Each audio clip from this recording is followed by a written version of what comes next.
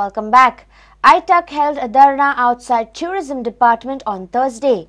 They have demanded immediate induction of 17 victimized Drishti employees. They have threatened to hit the streets if government do not fulfill their demands. Minimum salary of 21,000 and setting up pension and gratuity fund are the other demands in the list.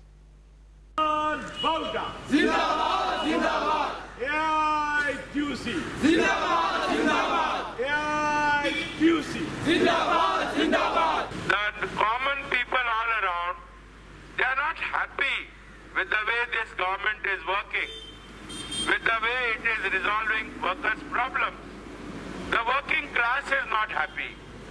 Kamgar work, Shramik work, as अस्वस्थ असा.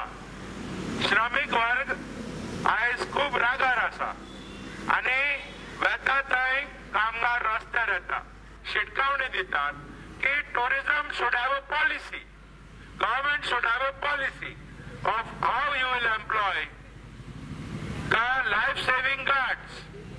What alternate employment will you give them? What will be the retirement age? की ज्यांना सरकार आमचा विश्वासघात करता, ज्यांना सरकार आमच्याकडे फटिंगपणा करता, त्यांना आम्ही कोणाकडे पळोवपाचे? एक कामगार आपलो जीव धोक्यात घालून हाय सीन वतात, खळवळत्या समुद्रात वयतात, पर्यटकांचो जीव वाचयतात. आज कितलेशेच पर्यटकांचो जीव या कामगारांनी वाचवला असतात.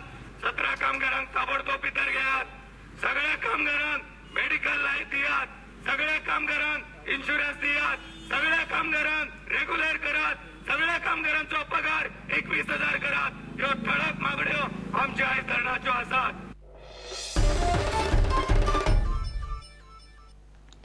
FC Goa players will fight for points when they take on FC Pune City with a mounting list of injury problems.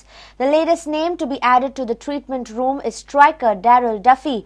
Head coach Zico believes all squad players will be up to the task when their opportunity arrives. He is hoping that Maracay player Lucio regains full fitness ahead of Friday's ISL clash against leaders FC Pune City. His counterpart David Platt has no such worries and is aiming at quick qualification for the semi-final stage.